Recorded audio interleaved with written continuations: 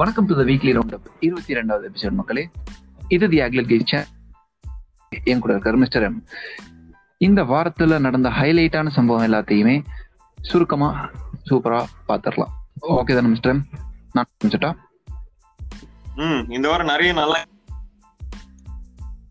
ஆரம்பிச்சிருவோம். யூடியூப் அவங்க வந்து டிக்டாக்கு போட்டியா ஷார்ட்ஸ் அப்படின்னு ஒரு ஆப் வந்து தொடங்கியிருக்காங்களாமா. ஐ மீன்,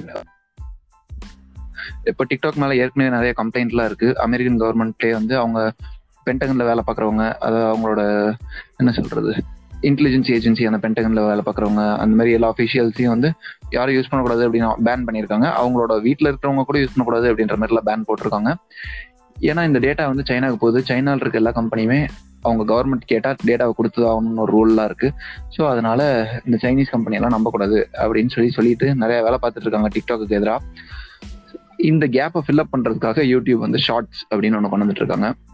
என்னோட ஆசை என்னன்னு கேட்டீங்கன்னா, ஸ்னாப் சாட்டே இந்த ஃபீச்சரையும் டெவலப் பண்ணி ஸ்னாப் சாட் வேற லெவலில் டெவலப் ஆகணும் அப்படின்றத என்னோட ஆசை. ஆமா, ஓகே. என்னோட நியூஸ் என்னன்னா, இந்தியா வந்து இப்போ லாக்டவுன்ல இருக்கு. அதே மாதிரி வேர்ல்ட்ல நிறைய கண்ட்ரிஸ் லாக்டவுன்ல இருக்கு. அதனால இப்போ பீப்புளோட லொகேஷன் சர்வீஸை வச்சு பீப்புள் எங்க இருக்காங்க அப்படின்ட்டு கூகுள் வந்து ஒரு பிடிஎஃப் ஷேர் பண்ணிருக்காங்க. அதுல உலகத்துல எல்லாரும் எங்க இருக்காங்க அப்படிங்கிற மாதிரி. ஸோ அந்த இதுல இந்தியாவில வந்து 77% ட்ராப் இருக்காமா. என்னன்னா மெயினா பப்ளிக் ஏரியாஸ்ல, இப்போ ரெஸ்டாரண்ட்ஸ்ல, அப்புறம் மால்ல, தியேட்டர்ஸ்ல, இதுல எல்லாத்துலயுமே 77% ட்ராப் இருக்காமா. அதுக்கப்புறம் இந்த மாதிரி பஸ் ஸ்டாண்டு, ரயில்வே ஸ்டேஷன் இதுல எல்லாம் 65% ட்ராப் இருக்கு. அப்புறம் பார்க்லாம் 57% ட்ராப். அப்புறம் வீட்டுல வந்து 22% ஹையா க்ரோத் இருக்காமா. ஸோ மக்கள் அதிகமா இருக்காங்க வீட்டுல இருக்கிற மாதிரி. ஓகே, இந்த டேட்டாலாம் அவங்க கொஞ்சம் ஹெல்ப் பண்ணணும் தான் கண்டிப்பா அனலைஸ் பண்றதுக்கு. எல்லாரும் ஒழுங்கா உட்காந்துருக்கானுங்களா இல்லை சுத்திக்கிறதுக்கு. ஆமா, ஓகே. ரெட்மி பேண்ட் லான்ச் பண்ணியிருக்காங்க சைனால புதுசா. இது வந்து என்ன சொல்றது, ஒரு நம்ப முடியாத விலையில லான்ச் பண்ணியிருக்காங்க. அது போக நிறைய ஃபீச்சர்ஸ் எல்லாமே எந்த குறையுமே கட் பண்ணல, எந்த கார்னருமே கட் பண்ணல அப்படின்ற மாதிரி தான் சொல்லணும். டிசைன் மட்டும் பார்த்தீங்கன்னா கொஞ்சம் என்ன சொல்றது, ரெக்டாங்குலர் ஷேப்ல பிளாக்கி ஒரு டிசைன் மாதிரி இருக்கு. அதுவும் ஒரு விதமான டிசைன் தான். Looks R subjective. Okay, so இது வந்து கலர் டிஸ்பிளேயோட தான் வருது. அதுவே டைரக்டா யூஎஸ்பி பிளக்கோடவும் இருக்கு. அதுலேயே யூஎஸ்பி-ஏ இருக்கு. ஸோ சாரி, யூஎஸ்பி 2.0 இருக்கு. எடுத்து டைரக்டாவே நம்ம யூஎஸ்பி போர்ட்ல சொருகிக்கலாம். தனியா சார்ஜிங் கேபிள் அதெல்லாம் தேவைப்படாது. அது போக ஹார்ட் ரேட் சென்சர் இருக்கு, எல்லா எக்ஸசைஸ் மானிட்டர் இருக்கு, ஸ்லீப் மானிட்டர் இருக்கு, ஆல்மோஸ்ட் எல்லா ஃபீச்சருமே இருக்கு. பிரைஸ் பாத்தீங்கன்னா 1000 ரூபீஸ்க்கு லான்ச் பண்ணிருக்காங்க. தாறுமாறான பிரைஸ். ஆமா, சைனால 1000 ருபீஸ், இந்தியால ஒரு 1400 to 500 வச்சாலே சூப்பரான பிரைஸ் தான். கண்டிப்பா. ஏன்னா ரியல்மி வந்து கொஞ்சம் சுமாரான பேண்ட் தான் விட்டாங்க. இது விட்டாங்கன்னா ரெட்மி தாறுமாறு. ஆமா, ஓகே. என்னோட அடுத்த நியூஸ் என்னன்னா, இந்த வாரம் டிஸ்னி பிளஸ் ஹாட்ஸ்டார் வழியா லான்ச் பண்ணிட்டாங்க இந்தியால. அது லான்ச் பண்ணும்போது ரெட் கார்பெட் பிரீமியர் நிறைய செலிபிரிட்டி வச்செல்லாம் லான்ச் பண்ணாங்க. ஹிருத்திக் ரோஷன், கட்ரினா கைஃப் இவங்க எல்லாம் லான்ச் பண்ணாங்க. ஸோ அதுல வந்து இப்போ முன்னாடி நீங்க ஹாட்ஸ்டாருக்கு சப்ஸ்கிரைப் பண்ணிருந்தீங்கன்னா உங்களோட விஐபி பேக் அது வந்து வருஷத்துக்கு 365 இருந்துச்சு. அதுக்கப்புறம் பிரீமியம் பேக் வந்து வருஷத்துக்கு 999 இருந்துச்சு. இப்போ அது டிஸ்னி பிளஸா மாறினால என்னாச்சுன்னா, விஐபி பேக் 399 வருஷத்துக்கும் பிரீமியம் பேக் 1500 மாறி இருக்கு. ஓகே. என்ன அடுத்த நியூஸ் பாத்தீங்கன்னா, என்ன சொல்றது, கூகுள் அவங்க வந்து இந்த வருஷம் ஏப்ரல் ஃபுல் ஜோக்ஸ் எல்லாம் பண்ண மாட்டோம் அப்படின்னு சொல்லியிருக்காங்க. ஒருவேளை அவங்க யோசிச்சிருப்பாங்களா இருக்கும், இந்த வருஷமே உங்களுக்கு ஃபுல்லா தானடா போயிட்டு இருக்கு ஃபுல்ஸ், அப்புறம்டா உங்களுக்கு தனியா ஏப்ரல் ஃபுல் ஜோக் வர வேண்டி கிடக்கு, அதெல்லாம் அடுத்த வருஷம் நீங்க உசுரோடு இருந்தா பார்க்கலாம் அப்படின்னு சொல்லி முடிவு பண்ணிட்டாங்க போல இருக்கு. ஸோ இந்த வருஷம் எதுவும் கிடையாது அப்படின்னு முடிவு பண்ணி இந்த வருஷம் கூகுள் ஜோக், பாப்புலரான கூகுள் ஜோக்கும் பண்ணாம தான் விட்டுட்டாங்க. ஓகே, வருஷம் அட்லீஸ்ட் ஓரளவுக்காவது நல்லா பண்ணுவாங்க கூகுள் ஜோக்ஸ். ஓகே, அடுத்த நியூஸ் வந்து ரொம்ப இன்ட்ரெஸ்டிங்கான நியூஸ்.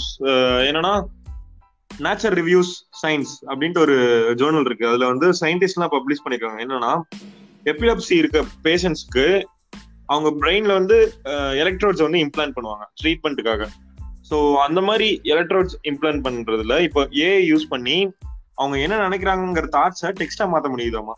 ஸோ இது வந்து இப்போதைக்கு 40 பேஷண்ட்ஸ் வச்சு ட்ரை பண்ணி டேட்டா செட்ஸ் எல்லாம் டெரைவ் பண்ணிருக்காங்க.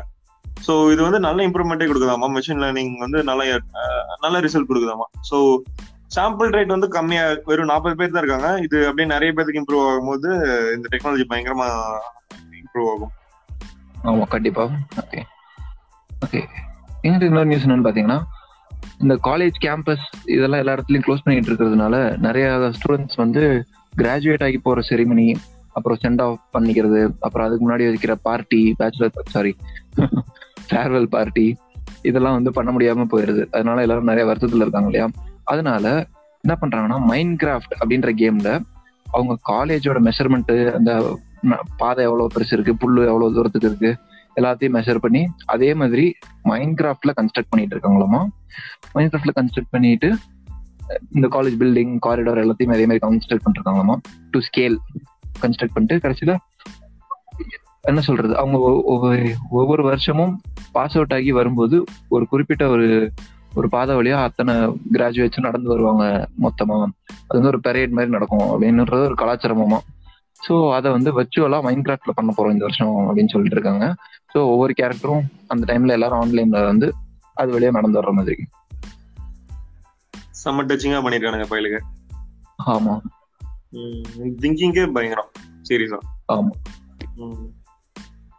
ஓகே, என்னோட கடைசி நியூஸ் என்னன்னா, OnePlus 8 அது வந்து April 14 லான்ச் ஆக போது. ஆன்லைன் ஈவெண்ட் தான். யூடியூப்ல OnePlusோட அஃபிஷியல் சேனல்ல நம்ம லைவா பார்க்கலாம். அது வந்து April 14 லான்ச் ஆக போது நம்ம பார்த்தோம்ல. ஸோ இப்போ அதுல OnePlus 8 சீரிஸ் போன்ஸ், இப்போ DxO Mark அப்படின்ட்டு ஒரு சைட் இருக்கு. அவங்க என்ன பண்ணுவாங்கன்னா கேமரா ரிவ்யூ பண்ணுவாங்க. அதே மாதிரி DisplayMate அப்படின்ற ஒரு வெப்சைட் இருக்கு. அவங்க தான் டிஸ்பிளேஸோட குவாலிட்டியை வந்து ரேட் பண்ணுவாங்க.